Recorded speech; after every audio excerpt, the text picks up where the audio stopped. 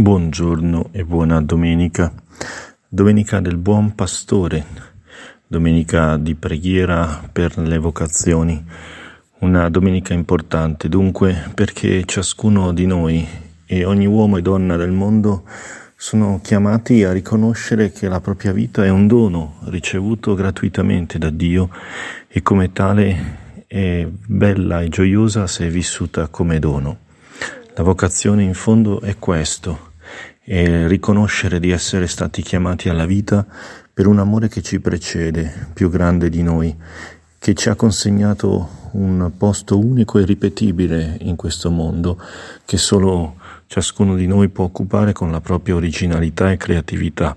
Un amore che ci spinge ad essere felici veramente. E questa felicità si raggiunge solamente nella misura in cui riconosciamo che colui che ci ha chiamati alla vita, Dio, è nostro amico, alleato, fratello e padre, pastore appunto, nel gregge di cui facciamo parte anche noi, come pecorelle condotte verso il pascolo erboso che ci dà gioia e ci dà nutrimento. Il Vangelo che ci viene donato è il capitolo 10 di Giovanni, versetti dall'1 al 10. Gesù presenta se stesso come la porta attraverso cui passano le pecore per uscire dal recinto e camminare per le vie del mondo, e come il pastore che è colui che attraversa la porta conducendo le sue pecorelle. Il guardiano lo riconosce, così come le pecore stesse, che sono chiamate ciascuna per nome, per essere condotte nella via dell'esistenza. La vocazione è presentata allora come un rapporto personale del pastore, Dio in Gesù, resosi presente in questa terra per farsi riconoscere con la sua voce dolce e ferma, e dall'altra parte ogni pecorella, ognuno di noi, che in questo gregge ha un posto unico e dunque può entrare in un dialogo personalissimo con colui che l'ha chiamata.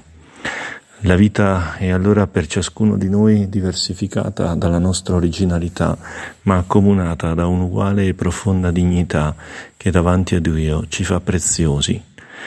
Gesù, il buon pastore e la porta, è colui che chiama perché per primo ha percorso la via, una via segnata anche dalla sofferenza, una via che è segnata anche dal dolore. Gesù ha conosciuto di persona i ladri, i briganti, i mercenari che tentano di ingannare le pecore, di condurci fuori strada, di proporci un progetto di vita fasullo centrato sulla realizzazione di sé, individualista ed egocentrico.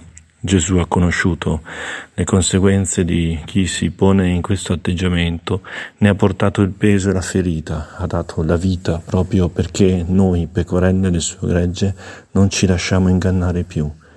Io sono venuto perché abbiano vita e vita in abbondanza. Questa è la promessa del buon pastore per le pecorelle del suo gregge, e questa promessa si realizza per ciascuno di noi quando lasciamo che la manifestazione dell'amore di Dio per noi diventi la stella polare che guida le nostre decisioni e le nostre scelte.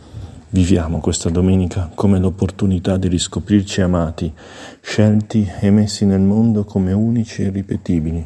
Riscopriamo la bellezza e la dignità di un'esistenza che ha per ciascuno una sorte meravigliosa se è vissuta al passo dietro la voce del buon pastore che chiama. Buona giornata.